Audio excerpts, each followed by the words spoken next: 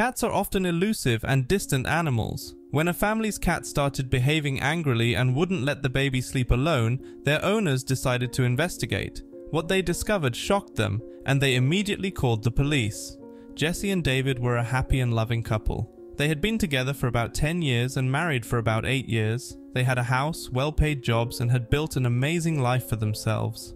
David worked for the government in the high-security sector, while Jesse was a lecturer at the local university. They lived alone with their cat, but that didn't mean they were lonely. When they weren't working, Jesse and David often hosted parties or went out. They had a very active social life, and Jesse especially loved spending time with her best friend Anne, whom she had met at work 5 years ago.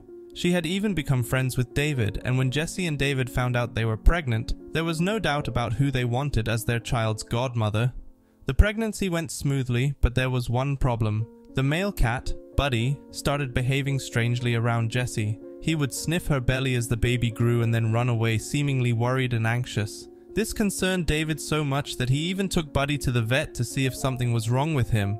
The vet determined that the cat was perfectly fine. Perhaps the animal could sense that something was amiss with the baby. Animals have very sharp and intelligent senses and can perceive many things, so the vet advised Jesse to see a doctor as soon as possible. Though it was a shock, David and Jesse did as they were told just to be sure. Fortunately, the doctors found no issues with either the mother or the infant. Buddy's behavior remained a mystery, and several months later, Jesse finally gave birth to a beautiful little girl whom they named Lily. It was a beautiful name, and it truly suited the tiny child. The cat showed interest in the baby, and the new parents were nervous because they didn't know how he would react to the new addition to the family, but to their great delight, he seemed to enjoy it and purred loudly as he sniffed the child. That wasn't what they had expected, but he had gone from being angry and irritated to friendly and loving toward Jesse's pregnancy. It even seemed like Buddy was genuinely in love with Lily and wanted to look after her. He followed David and Jesse into Lily's bedroom all the time and would jump into the crib when they laid her down to sleep. But he would always curl up next to her and not move until Lily woke up and started moving. After Lily's birth, everything returned to normal with the cat, and he remained affectionate and attached to the new child. There was absolutely nothing to worry about except that Buddy refused to let Lily sleep alone at night.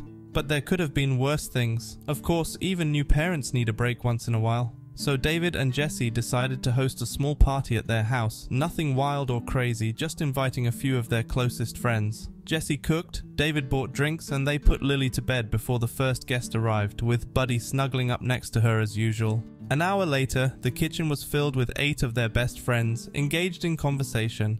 Occasionally, one of the guests would check on Lily, who was sound asleep while Buddy silently watched over her. Jesse was more than happy to see that, but a few seconds later, Anne returned with a worried look on her face. Buddy had tried to attack her. He hissed and growled at her like a wild animal. He was even on the verge of sinking his razor-sharp claws into Anne's arm while she remained silent.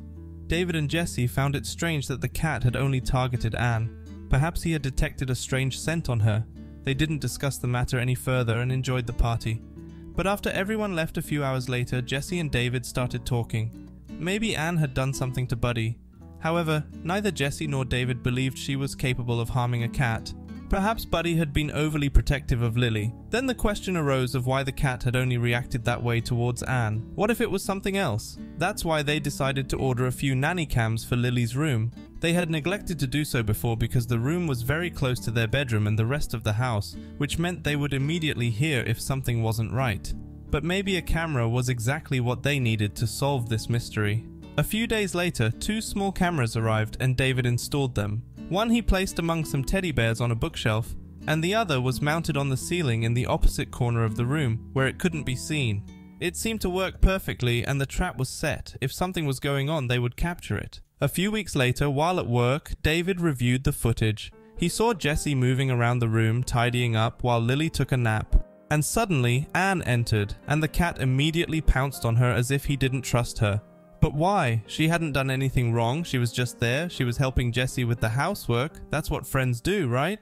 She walked around the room, going from one corner to another, dusting and cleaning. She must have done a thorough job. Throughout it all, Buddy kept his eyes on her. Something was off, and David felt really uneasy about it. When he came home, he told Jesse about it. If they wanted to dig deeper, they needed to hurry to Lily's room. David kissed his daughter and petted the cat. There he noticed that the cameras were still dusty, except for a handprint on each side, as if the entire unit had been moved or pushed aside. It was indeed very strange. Jessie thought her best friend had cleaned them, but that clearly wasn't the case. To find out what was really going on, they began clearing away the drawers. David's eyes widened when he saw a hole in the wall. Inside were photocopies of important documents from his government work, confidential details and information that only he and his colleagues should have. How did they end up there? Next to them lay a Russian passport and some other documents that David didn't recognize. David didn't want to touch anything and instead called the police. Within minutes, officers were in the room and confirmed that they were stolen government information that could have been extremely dangerous in the wrong hands. The police identified Anne as a Russian named Olga. Further investigation revealed that she was a missing Russian agent they had lost track of about 6 years ago. The police arrested Anne immediately.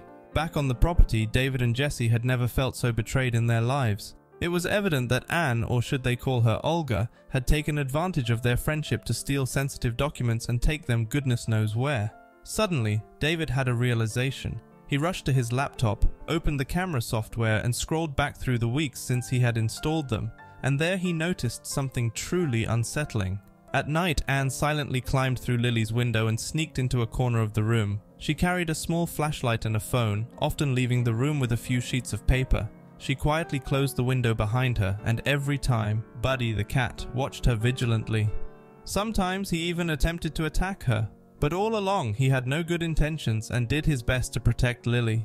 Yes, he may have been a grumpy and sometimes overly protective cat, but in this case his instincts seemed to be right. David, Jessie and the police couldn't thank him enough. What do you think of this unusual story?